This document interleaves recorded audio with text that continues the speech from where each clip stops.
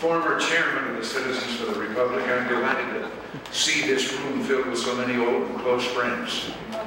To all of you who are doing so much for our country, I thank you. You of Citizens for the Republic are here today because you've chosen to become actively involved in the political life of our nation. And well, I guess you wouldn't be surprised if I said that reminds me of a story. The thing is, I've told this one a number of times. I enjoy telling it. I'm scared to death. Maybe I've told it to you already. If I have, just pretend I haven't. Take a laugh. This is supposed to be about an old fellow that owns some creek bottom land. And one day he set out to clean it up. It was covered with brush and rocks, and he cleared the brush and hauled the rocks away, and he cultivated, and he fertilized, and he planted, and he had a garden spot. And one day at church, Sunday, he asked the preacher to come out after the service and see what he'd done. Well, the preacher got there and took a look, and he said, I've never seen corn so tall. My, the Lord has blessed this land. He said, those melons, I've never seen melons so long. God has been really good to me. And he went on and on that way, and the little boy was getting pretty fidgety. And finally he said, Reverend, I wish you could have seen it when the Lord was doing it by himself.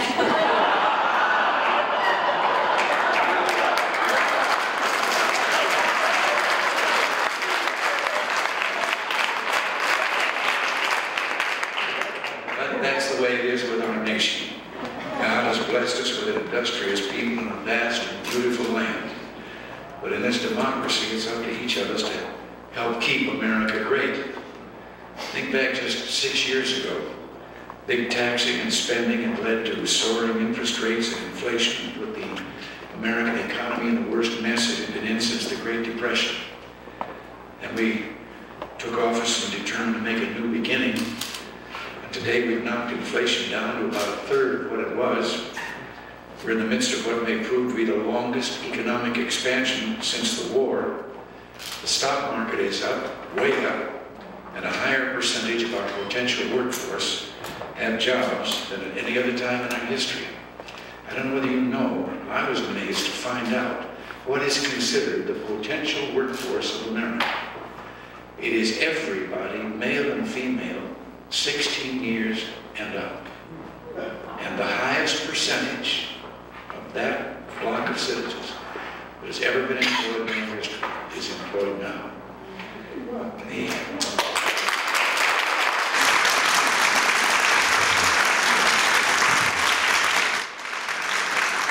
Now, the good news is that with our economic program in place, especially our tax reform, more taxes have become a thing of the past, and we can take pride in this because it testifies to a fundamental fact about our nation, the ability of the American people to make their own will prevail over that of the special interests and big government. But I'm afraid there's some bad news. You see, when it comes to more spending, we still have our work cut out for us. The fact is, the federal budget process just plain isn't working. Here in Washington, we must get Congress to reform the budget process itself, to stop all the delays and the missed deadlines. We can do this by getting Congress to vote yes or no, up or down, on an amendment to the Constitution that will put a stop to the flood of red ink. You know, there's a little story that comes to mind here. It seems that back in 1981, one congressman was out talking to one of his constituents, and he asked him how he stood on the tax cuts that the president wanted. Well, the congressman went on for some length about the great complexity of the issue and the enormous difficulties of public expenditures and revenues. And the old farmer he was talking to just kind of shifted around, and then he said, well, let me ask it this way. Are you for him or against him? Well, today a majority of states have already passed resolutions calling for a constitutional convention to propose a balanced budget amendment to the Constitution. If Congress goes on refusing to take this action, I won't hesitate to take the case for this constitutional amendment directly to the state legislatures. But my friends, isn't it about time that Congress did the right thing and finally enacted the balanced budget amendment?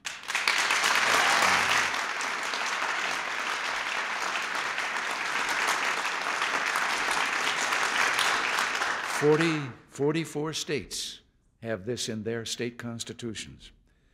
Now, beyond those constitutional reforms, there's the need for immediate political action. In short, we must get Congress to agree to a responsible budget deficit reduction package this year and to stay with it. You know, I've heard these cracks they've been making, some of them up on the Hill lately, that, well, I have never submitted a balanced budget. Well, of course I haven't. There's no way that anyone could pretend, with the size of the deficit that we inherited and that goes on every year, that you could cut that all at once in 1 year. That's why Graham-Rudman-Hollings was passed, to set a pattern of reducing it each year till finally you reached the balanced budget, and then make that from then on permanent. I've already shown that when Congress passes budget-busting boondoggles, the kind that give me heartburn, well, let me put it like this. How do I spell relief? V-E-T-O.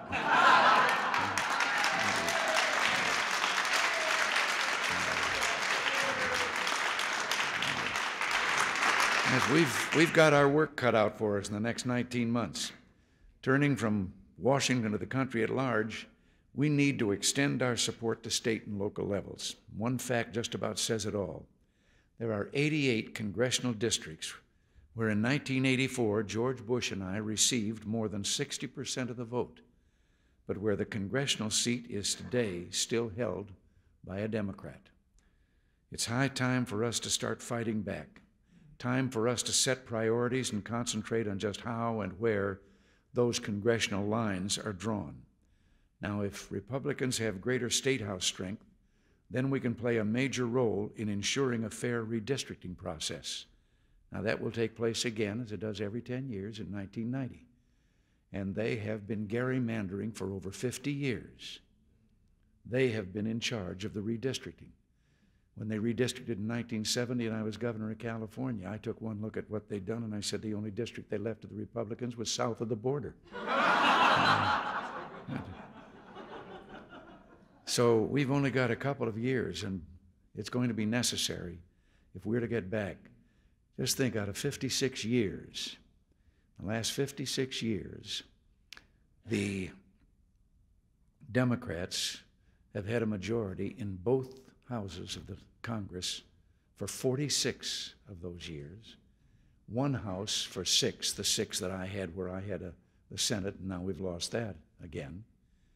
And in 32 years in that period of Democratic presidents, all of them had Democratic Congresses except for one 2-year period when Harry Truman had a Republican Congress. And for the 24 years of Republican presidents, well, other than my 6 years with the one house, for 16 years of Republican presidents, they all had Democratic Congresses, majorities in both houses, except for one 2-year period during Ike's term. And we've got to change that. The people want to, nationwide, the only person or people in Washington that are elected by all the people are the president and vice president. Then how come by districts we let them divide up the country so that they can send a Congress to keep the presidents from doing what the people wanted them to do?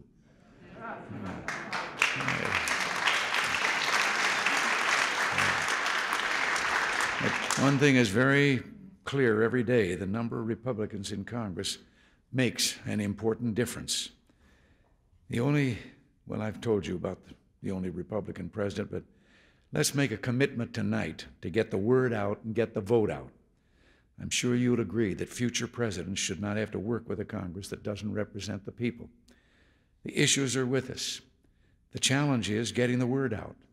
Now, our policies have given the American people economic growth, stable prices, and international peace. Our opponents offer rhetoric. I think we can claim we offer accomplishments. We worked hard for all our accomplishments in 1980 and 1984, and our great nation is now at a crossroads. The presidential elections of 1988 are going to be crucial to the future for our children and for their children. I'm going to do everything I can to help our nominee become the next president. And I hope, too, that you'll work as hard to help elect Republicans in the coming elections. And when it comes to that presidential election, let's be reminded of something that back in the 60s served us so well. Let us remind all of our candidates to obey the 11th commandment and run against the Democrats, not against each other.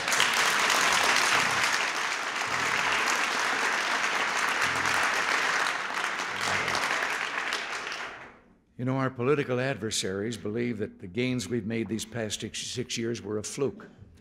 Well, I just happen to believe they were the result of a great deal of hard work, perhaps even more important, of vision, and that's what distinguishes Citizens for the Republic.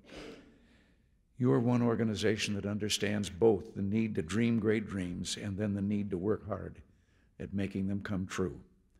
So for all that you've done for our nation, even more, and for all that you're going to do, I thank you. And now I think that in view of my first story that I ought to give the Lord an even break.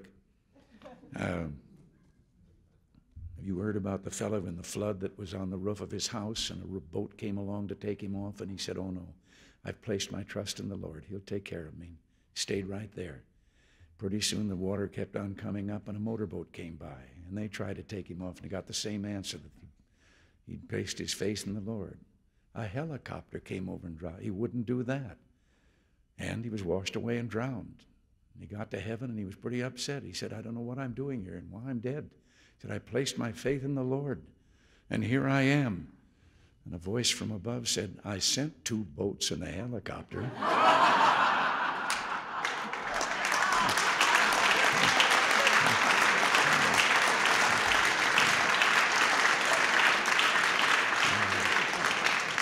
Well, now, if you don't mind, I'm going to quit this because I have a chance now, the only way to be able to greet each one of you individually, and you'll know that I'm saying thank you all the time to all of you for what you've done. So I'll go back there and take my place, and you're all going to come by, and we're going to greet each other.